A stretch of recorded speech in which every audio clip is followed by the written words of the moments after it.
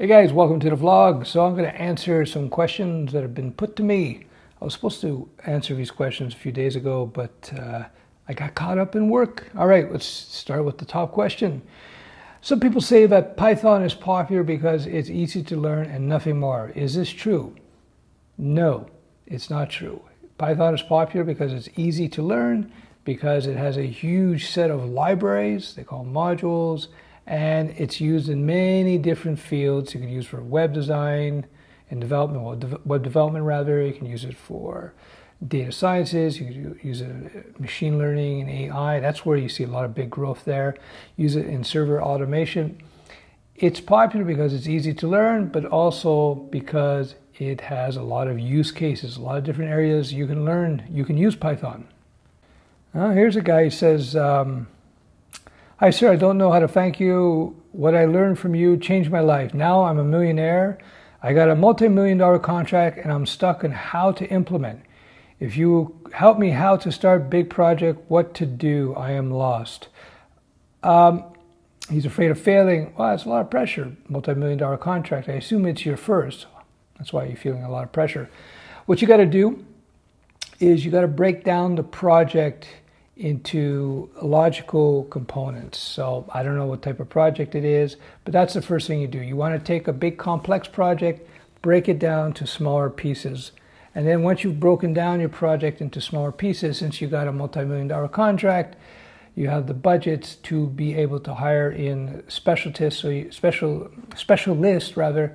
So you got to bring in some people. First type of person you want to bring in is a CTO type, a chief technology officer. Somebody knows and has experience managing bigger projects like that, so that you can start breaking things up into their components, and then you can start bringing in the staff that you need to be able to take care of things.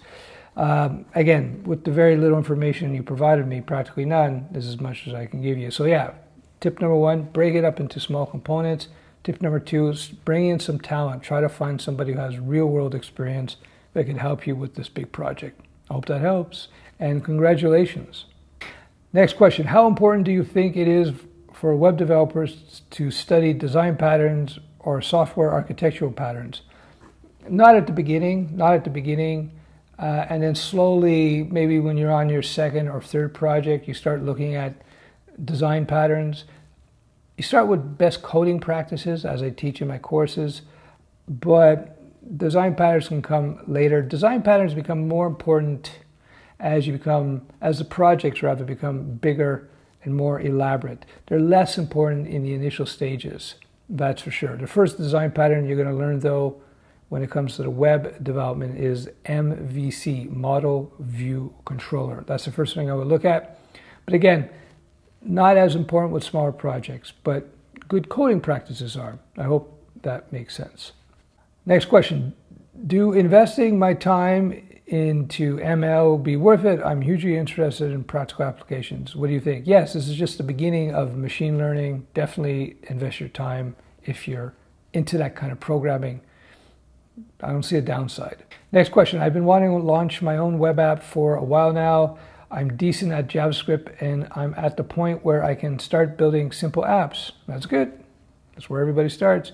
Should I wait until I'm more advanced developer to launch, or should I build the web app with the skills I already have and iterate upon it as I progress as a developer? I'm struggling to learn JavaScript frameworks, and I assume it's not a good idea to launch a web app with jQuery. No, launch your web app.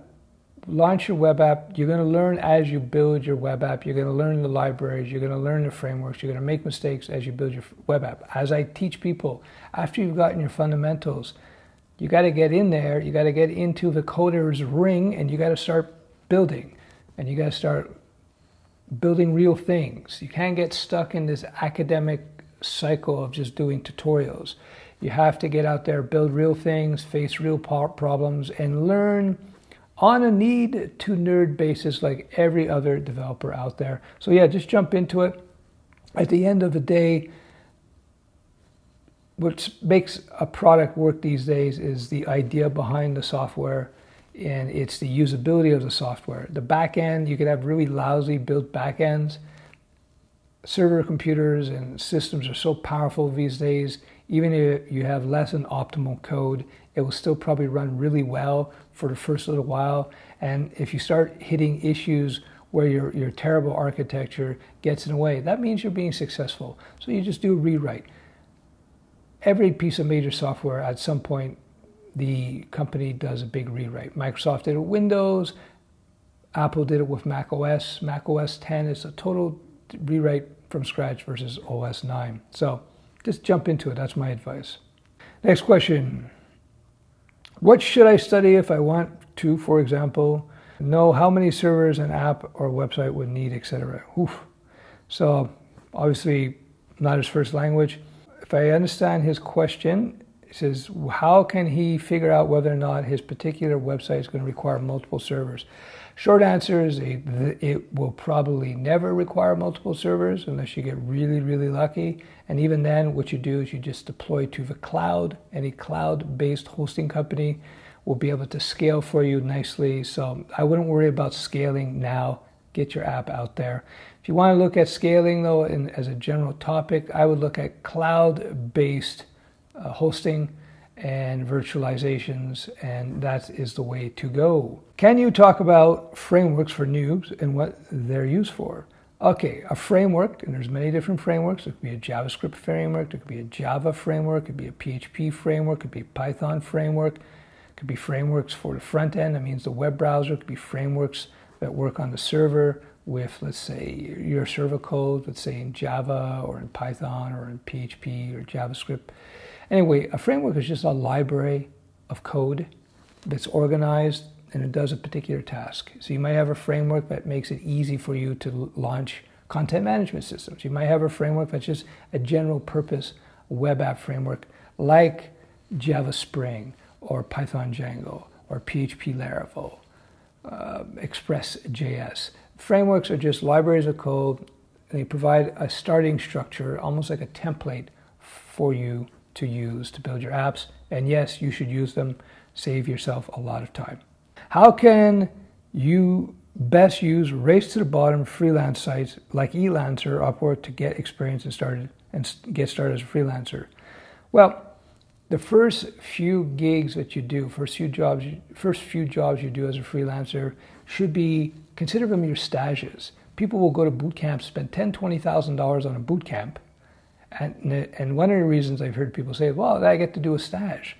You don't need to spend $10,000, $20,000. You get a nice course like mine that will teach you, in my opinion, very, very well. And then what you do is you go to one of these sites like Elance, etc., Upwork, and just bid super cheap on a project. Consider it your training. You're going to be learning how to work with clients. You're going to learn how to build things. You're going to learn how to manage projects, etc., etc., etc., etc. You're going to learn how to use a freelance site at the same time. And guess what? You don't have to pay a boot camp $10,000, $20,000 to do this. You got it right there for you. So think of these tools, these sites, as a way to get your first, to get your feet wet in terms of the freelance game. But here's the thing: once you build up a reputation in a freelance community, you'll be able to pull away from those race to the bottom type of gigs. I know I have friends of mine who use them, and they went there to try to save money, but in the end, when they're dependent on a software developer, they find they're spending a lot of money in the end. So there are strategies in terms which you can utilize, rather, to maximize your earning potential on one of these freelance sites. So I wouldn't be too concerned. If you, for example, you live in Europe or North America, where on these freelance sites you're going to have to compete with other parts of the world where they don't need to make nearly as much money to live well, you can still use these freelance sites as a way to, again, develop some skills, get your first couple of clients on deck, so that you slowly develop a reputation. Then you can go after local jobs once you have a couple projects under your belt. That's the hardest part about being freelance. It's just getting your first couple of projects. Once you get the first few, the rest are pretty easy. Is 20 late to start programming AI or AI? What are you kidding? It's early. No, just keep, it's 20, go. Okay, next question. Awesome. That's a great question. Okay, next question. Hi, I want to know if you speak French fluently. Well, I will speak French. Oui, je parle français, je viens de Québec, mais mon français n'est pas parfait parce que c'est rare que je parle français aujourd'hui, mais presque tout le monde en Québec parle le français. Anyway, I just spoke French there.